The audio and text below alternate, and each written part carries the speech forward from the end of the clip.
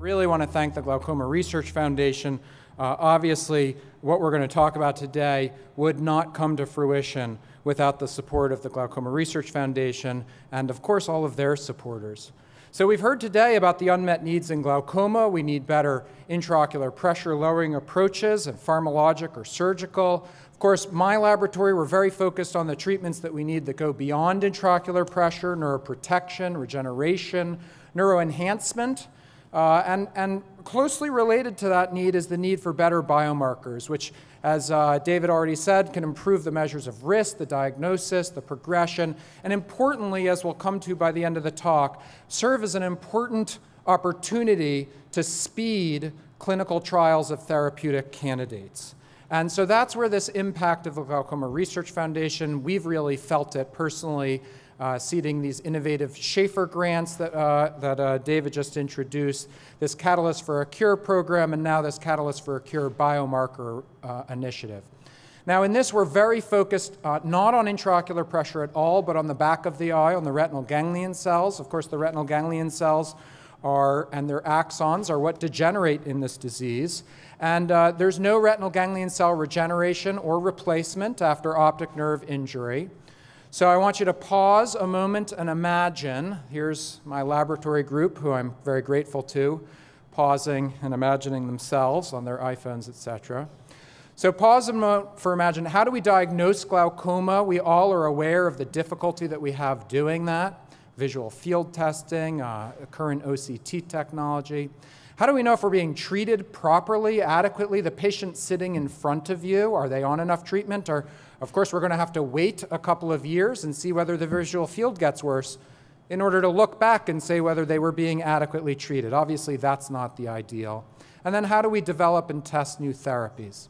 Now, this latter element, it turns out that we have a real opportunity because, as Dave Calkins and others have now demonstrated very beautifully in animal models, and we even have very good data now in humans, in glaucoma, there's an injury that happens first, and it's the death or loss of the cell that happens later in the disease. So intraocular pressure may be elevated, axon transport fails, the axon ends up being physically damaged. The retinal ganglion cells die relatively late in the disease. So how do we measure glaucoma before it's too late? How do we intervene in that window of opportunity? So right now we have a number of ways that we measure glaucoma. Of course, visual field testing, looking at the optic nerve atrophy, nerve fiber layer thinning using optical coherence tomography. But the real question is, can we back that up significantly and be able to tell whether the patient sitting right there in the chair is in trouble? And to that, we've really been focusing on whether there's been a loss of metabolic function or specific features in retinal ganglion cells and their processes. So again, David already introduced the Catalyst for a Cure. Let's see, there, this button. Catalyst for a Cure. These are my collaborators, and I'm going to show work from all of our labs. Alf Dubra, Medical College of Wisconsin, who was recently recruited to Stanford University. Myself, a glaucoma specialist and neuroscientist. I was at UC San Diego. About a year and a half ago, I moved to Stanford University. Andy Huberman, one of the really premier neuroscientists studying the visual system, was at UCSD, now at Stanford University. And Vivek Srinivasan, an optical engineer, very focused on how we image the eyes, who was at Harvard MGH and came almost to Stanford University, thankfully right down the street at UC Davis. So coincidentally, we've all converged here in the Bay Area. So let me just lay out the principle. The principle has been team science. And the principle has been to take the neuroscientists, glaucoma specialists, put together with the optical engineers. Let's discover some fundamental biology and then implement innovative engineering as a way to push that out of the laboratory and into the clinic. And I'll just highlight a couple of examples. So one example comes from the study of the retinal ganglion cells degenerating in glaucoma. And Andy Huberman's group published last year that retinal ganglion cells, you can classify them in a number of different ways. One way you can classify them is the ganglion cells that fire when lights turn on, and the ganglion cells that fire when lights turn off. And those are understandably called on retinal ganglion cells and off retinal ganglion cells. And what he and his group discovered was that actually the on-retinal ganglion cell dendrites were not easily impacted by in glaucoma models. Their dendrites did not retract very readily, but the off-retinal ganglion cell dendrites retracted very early in the disease.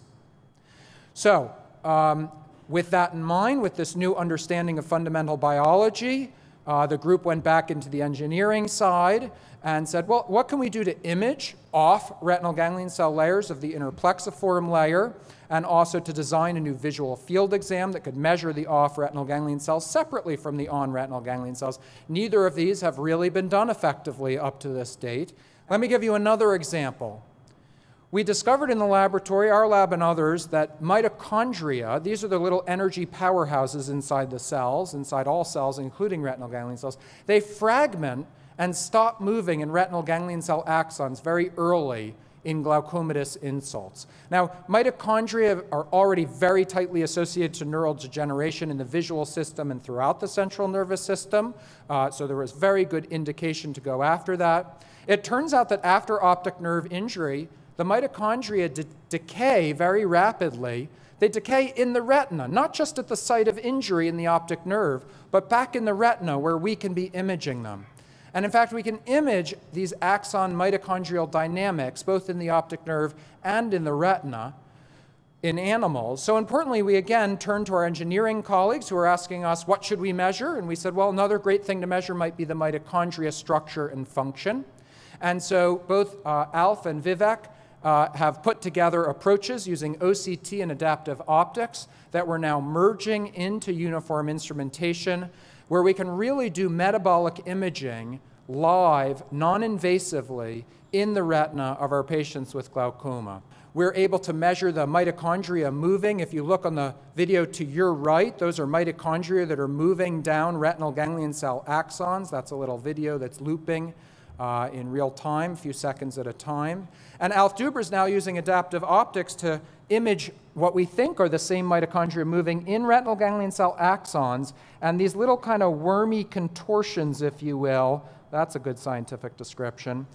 Those are what we think are mitochondria, again, slivering in and out of the retinal ganglion cell axons. And so we're now in a position to ask whether those retinal ganglion cell axons and those mitochondrial, putative mitochondria are fragmenting in response to intraocular pressure elevation. Are they predictive of the poor health of a glaucoma patient, etc.?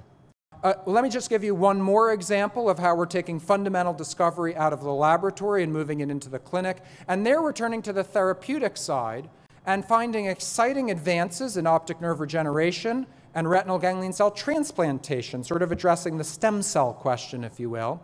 Andy Huberman published a really beautiful paper this past year where what they did is they actually combined some molecular therapeutic manipulations of retinal ganglion cells with visual stimulation, the kind of visual stimulation that we could design and give to our patients. And what we found is not only, what his group found was not only does that promote axon regeneration all the way back down the nerve, but in fact, those axons go back to the right areas that they're supposed to get to in the brain, the right brain nuclei, and restore some measures of visual function. Similarly, in the laboratory, we've been studying cell replacement therapy. Can we transplant retinal ganglion cells from one animal to another, thinking about eventually doing that in people? For this, we inject the cells into the vitreous, into the center of the eye. And what we're finding is that a subset of the injected retinal ganglion cells can go into the retina. The green cells are the donor cells. They extend all of their axons and dendrites. Those are the dendrites. That's the dendritic tree where they're supposed to be collecting all that visual information. In fact, when we flash lights at the retina, the black bars here are the light flashing on the retina, and these donor retinal ganglion cells are responding to those light bars, so they're integrating electrophysiologically into the retina. They're showing the various different types of physiology inside the retina that we expect them to have. And not only that, their axons, a subset of them, their axons are growing all the way down the optic nerve. Here are the axons growing down the optic nerve, across the optic chiasm, and into the expected targets in the brain, the lateral geniculate and the superior colliculus. So again, we're taking these exciting advances in optic nerve regeneration and retinal ganglion cell transplantation and asking how do we translate these into the clinic and how do we use biomarkers effectively. So we're now designing clinical trials to test visual stimulation as a way to promote vision restoration in humans.